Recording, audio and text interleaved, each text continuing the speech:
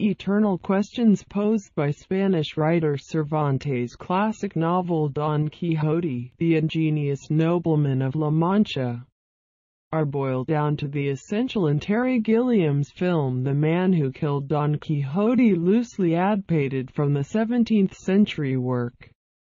The last but not least movie at the 71st Cannes Film Festival stars Adam Driver as a film director unknowingly in search of himself, and Jonathan Pryce as the Don Quixote character. Russian oligarchs, Spanish cobblers, U.S. filmmakers, British film producers, power, money, love combine in The Man Who Killed Don Quixote to breed a comic adventure with a heart.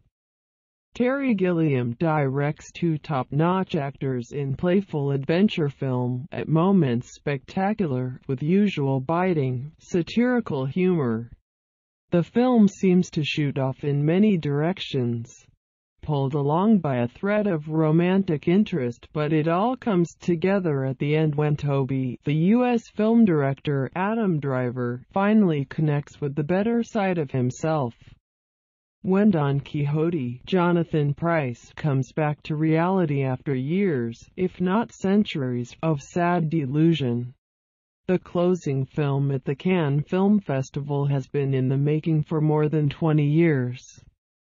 Gilliam and the festival were on the edge of their seats for a while as a dispute between the director and a former producer, Paulo Branco, threatened to scupper the plan. On the 10th of May, a court ruling enabled the festival to screen the film. Co-producer Pandora da Cunha tells Is with Akbar Productions. Terry is a genius. He puts in everything in every scene. Everything that is needed. Some directors take them out, he puts them in.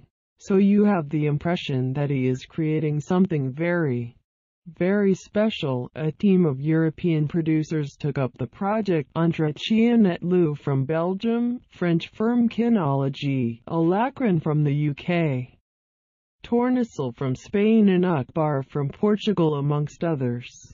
Da Cunha said the project appealed because of the combination between director Gilliam's adventurous vision, the director of Brazil, and the classic by Cervantes. How do you deconstruct a book like that and not adapt it? He turned it over and make it different. I think it was a perfect match. The film was shot in Portugal. The female lead is Joanna Ribeira, but other familiar names appear, like Olga Kurylenko, Stellan Skarsgård, Rossi de Palma and Sergi Lopez. At long last, after 19 years since the cameras started rolling, cast replacements, producer changes, Terry Gilliam's film is out. Cannes Film Festival executive director Thierry Frémaux has called it a labor of love. It will go down in cinema history also for all the literal trials and tribulations encountered since its beginnings on paper in the 1990s.